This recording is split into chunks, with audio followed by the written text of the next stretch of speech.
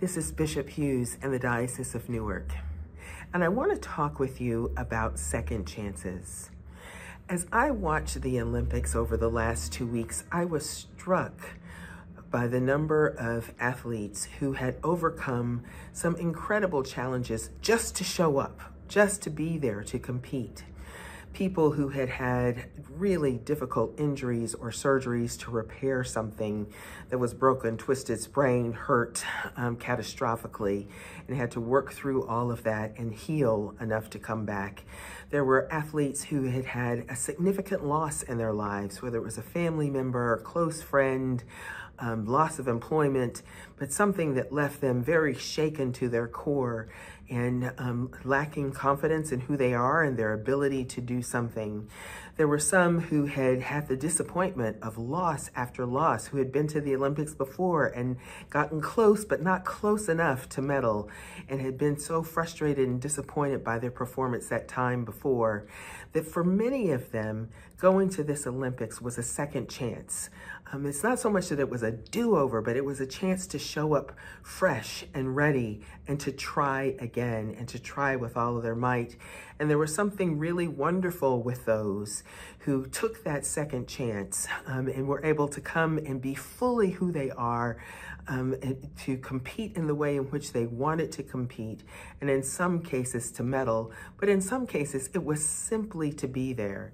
To hear their stories were moving and awe-inspiring, and there were times where I just cried along with them as they told their stories. It was a fantastic thing to see, not only that they got a second chance, but they did something with it. This is our story as Christians. This is our story as people who live and move and have their being in the Diocese of Newark. We are given a second chance, a third chance, a fourth and a fifth chance by God every single day that we wake up. The church is in a place and in a time where the communities around us need us.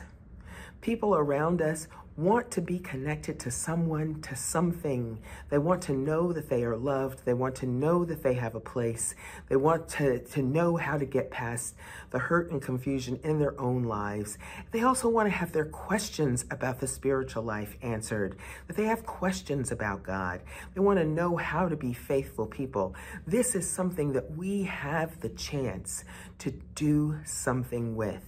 It is going to mean for us that just like those athletes press forward, they got the surgery, they had the doctors work with them, they did all of the rehab, they did the grief work and the recovery work, they worked with therapists and grief counselors to get better at that.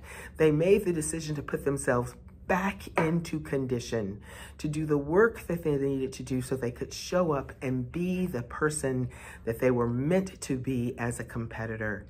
We do that same work right now. This means in our churches, we've got to look around and ask ourselves, what are the things that God wants us to keep? What are the things that God wants us to do away with that are not worth our time anymore? How are we to reach the people who are around us? We have a second chance, and in some cases, a third, fourth, and fifth chance. We have a God who is constantly giving abundant chances to live fully into who we are called to be as church. As you head out into your day today, and as you consider who you're called to be as a Christian and who your church is called to be, ask this question: what does God want me to be? What does God need me to be in this particular time and this place? And how do I go for that second chance?